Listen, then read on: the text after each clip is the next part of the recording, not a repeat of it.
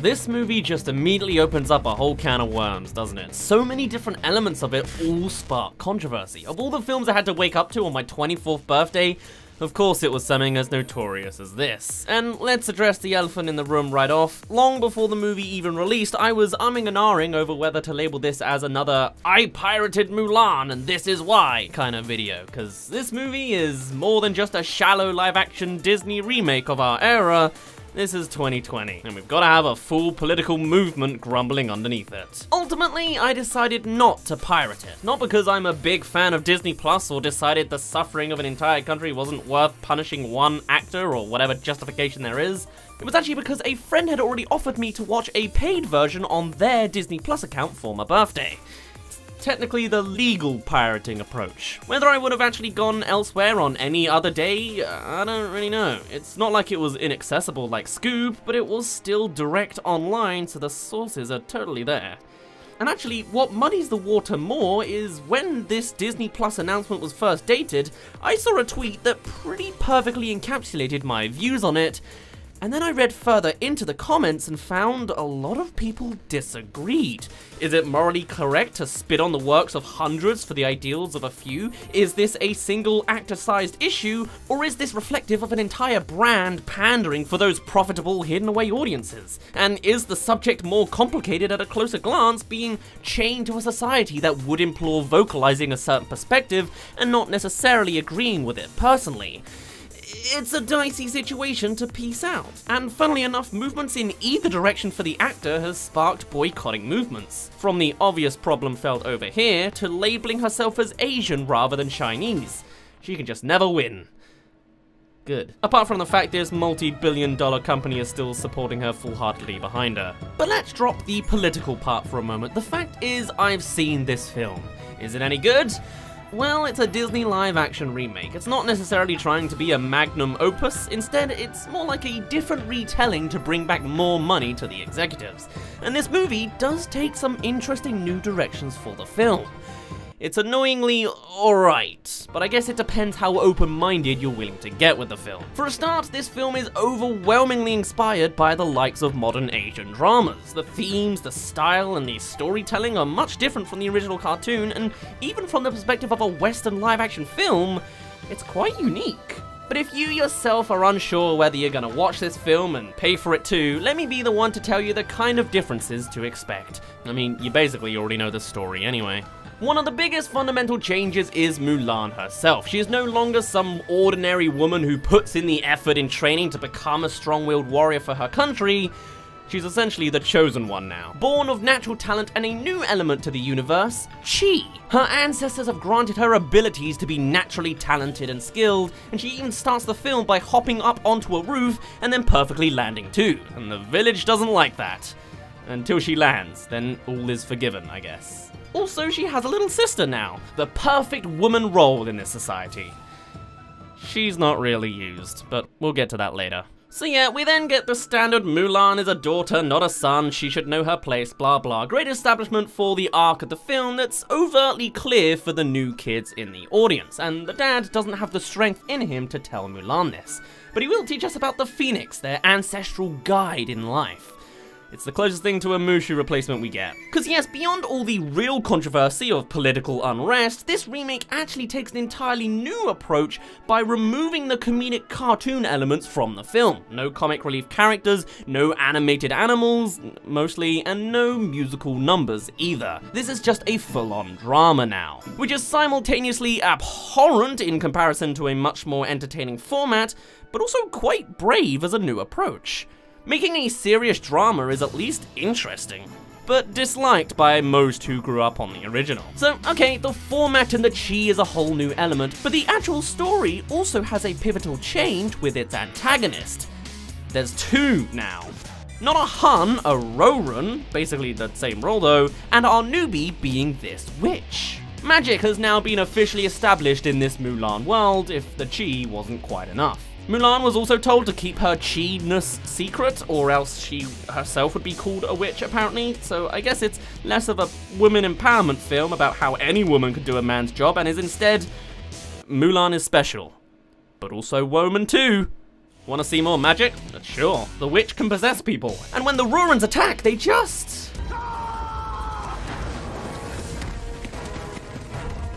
Well, my first thought was this was some real Bollywood physics, but really it's just not Western physics. Arrows can be caught, walls can be sprinted up, and people could just appear now. It's actually legitimately interesting to see, and certainly spices up some more generic action scenes it could have been. Still, it's not the grounded Mulan from before. We see the Emperor make his decision of war and one man from each family, etc., as well as the villain's perspective, Bori Khan telling about his plans. And the conflict of the two villains. I wonder where this is gonna go. So it does let us learn that the witch was picked up by Bori Khan as some kind of scorned dog because she wants to be accepted in the world and she isn't because... woman. Also probably the killing with magic thing. And hey, since you made it this far, do consider subscribing. Only you can help balance out my unsub ratio count. And I stayed up all night to actually get this done. I had a very busy weekend and I had to have a shower now, or else I'd look like a very greasy, gross goblin. You're welcome that I don't look like that. Please subscribe. People are suffering somewhere in the world, but I've got the blessing of CG rabbits. So here's where the sister actually becomes useful. Mulan is getting all prepped up. There's no song. It's mostly just snappy ASMR. But the instrumental song in the background calls back to it at least a little bit. That's not horrid, I guess. But as she's learning how to be a good wife with calm ASMR skills, a spider appears, her sister's biggest fear. Instead of that lucky cricket from the cartoon, this thing gets in the way instead. She must be. Is something wrong? I don't know why, but this just tickles me. Is something wrong? Anyway, instead of addressing the spider under the teapot, they just... let it loose, and...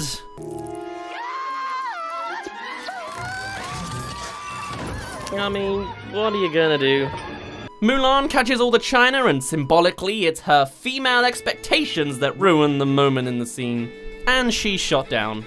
Pretty sure it was the matchmaker who kind of sparked this whole thing though, you know? With the whole, whatever. Anyway, before getting an emotional talk with her father over who she wants to be, now the Imperial Army appears, completely early from usual. It is what it is. Though now when talking about it afterwards, he really lashes out on Mulan. Which, while a little bit quick, I can kind of understand considering he's literally signing his life away, and that's pretty stressful. I'd probably lash out too. Now, though we didn't get the first father-daughter scene from the original, here's another one instead. The father is clearly weakened, but he sharpens his sword as the two talk about life, the ancestral phoenix again, how there is no courage without fear, and his last wishes for Mulan. It's pretty touching stuff. And then, I mean, you know the drill. Bet the cinematographer felt chuffed about that shot. But hey, wait, what about the whole, cutting your hair part of the decision? That's like so iconic over to the east. How do you just skip out on something like that? Come on. And speaking of that phoenix, it's our reoccurring magical theme here as they occasionally appear as a guide through Mulan's adventure, helping her reach her actual destination. Feels like a Pokemon Ho-Oh moment, honestly, to me, but, whatever works. And now the characters at training are a little shaken up too. That old cricket from the cartoon, he's now a full person, cute and innocent, and honestly better than the entire trio. The trio is still a thing, but Zhang, the love interest, is split into two characters now. One as a rival recruit turned love interest, and the other as the commander again, Sung. Hey, it's Jimmy Wong. Nice. Now I've got an actor I do like, and an actor that I don't. Well, it's all yin and yang. And yeah, I know she wasn't very convincing in the cartoon either, but she certainly stands out in live action. Also, they establish her, chest brace, which, logically makes sense, but she takes it off when she sleeps. I sure hope she doesn't get woken up early. War camp. Disgrace for you, disgrace for your family. Dishonor on your cow! We're going to make men out of every single one of you. Alright, okay.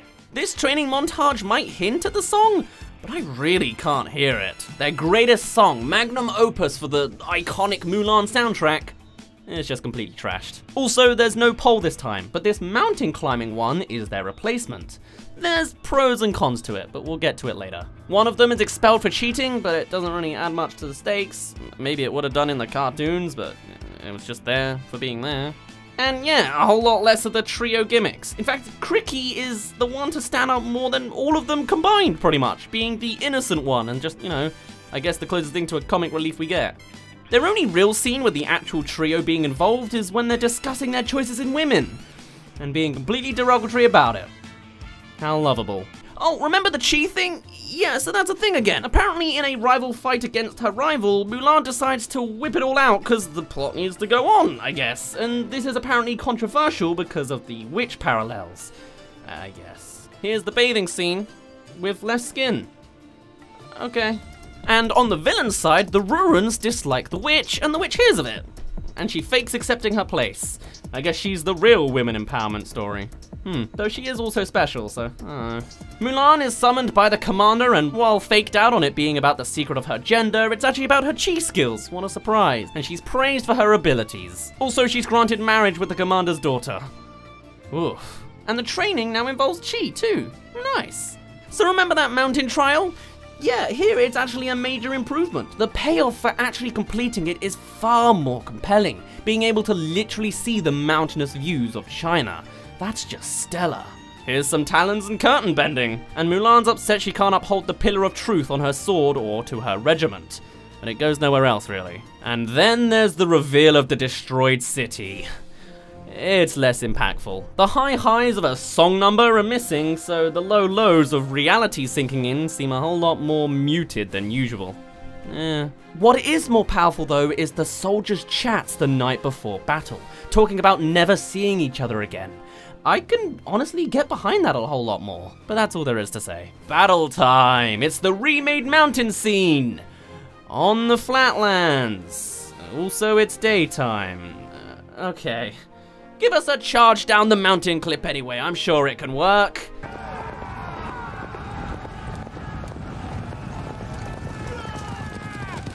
That's it. That's more like a slope than a hill, let alone a mountain. Oof, this is embarrassing. But let's continue. Charge! Here's some changes. The villain now escapes and Mulan fights on horseback with some extra chi battling. This wasn't really trained for before, so naturally it doesn't go too well, but Mulan then ends up chasing them to some kind of hot spring, steamy hotlands, where the witch now makes a confrontation, realizing her gender secret and defeating her. The thin ice is there for stakes, but then literally goes nowhere, so nice one, set designers. You really pulled out the stops for that one. Even when wrongfully distributing her weight, like nothing happens. The boys also get a moment mid-battle, but not really, but this is cool. Hua Jun is said to die, but Mulan lives, accepting who she actually is and going forth as Mulan. The chest brace from earlier is actually the thing to save her from death. Nice! Plus, when she was hiding herself with this massive secret, she was actually poisoning her chi, apparently. Mulan assists in battle, chi skills and all, and the enemy flees thinking that she's also a witch. Nice and thematic. Then the battle turns to this defensive maneuver as the team sets up this Roman shield position and the Rurans splatter them with catapults. They're pinned down and Mulan has no fireworks, so instead she calls a horse in the middle of war, somehow, tricks an ambush pretty cleverly with some extra helmets that I really like, and the Rurans, now without their smart leaders, I guess, decide to turn a catapult her way, except then they massively overshoot their shot from like 3 miles up the mountain and cause that avalanche again. I guess. Like, I get that there were beats meant to be hit, but this is just a stupid course of events to hit those beats. Everyone dies, the rival is saved even though he's like drowning in snow and the horse can just run along the top of it, I guess, and Mulan reveals herself and is expelled for it. Kinda would've been cooler if, like, she was to be executed and then her friends bargained her for expulsion instead, or if they, you know, contributed anything, but whatever, later. Abandoned and alone, the witch comes to Mulan with her come to the dark side spiel, you know, the classic reverse Uno card. Monologuing on the plans to sneak behind and nab the Emperor so they can have a place in this new world. Mulan rejects, and the witch doesn't kill her for it.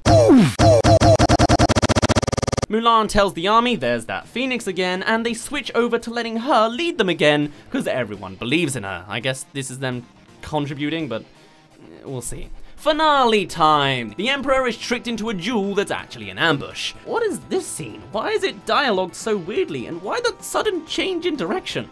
Huh? Anyway, Mulan is granted her small task force to infiltrate the city, though really it's just her fighting and the others guard her, so not really a task force effort. The Emperor is ambushed, but he's a chi curtain fighter too, I guess, but he's captured anyway. Mulan and team fight through more baddies, one with a mace that doesn't actually use it, and Mulan goes forth alone, because the plot demands it, I guess. The Emperor is gone, and the witch is there instead. Mulan whips out her Uno reverse card from before and replays it with another "No You," convincing the witch to the good side now. And they race to the Emperor, who's to be burned in molten lava, I guess. How interesting. The witch talks of Mulan appearing a woman leader to take him down, and as he goes to kill Mulan, she dies in hawk form instead. Kinda nice and dramatic, though dead people don't close their eyes when they die, but sure. Mulan fights up top because Boycott didn't have a second arrow or something. She almost loses, stands up, there's Ho-Oh again, progressively getting closer and closer, and she plays broken physics with a plank of wood to finally win. She starts to release the Emperor and...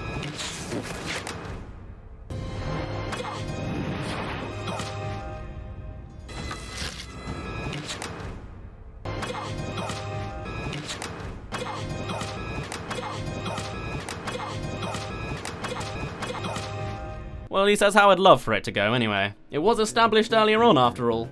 The boys finally have finished their fight, even though timeline-wise this really doesn't work, and no, Cricky's not dead. Mulan is celebrated, decorated with rewards, and rejects it all to see her family instead. Can't she do that anyway, and then just come back? Oh, whatever. And don't expect romance in this film. This Mulan is too sheltered despite sharing a room with boys for an undisclosed amount of time to even hold hands. That's disgusting. She runs home, her father isn't dead, which I briefly thought would have been at least an interesting classical turn, and she's happily welcomed back.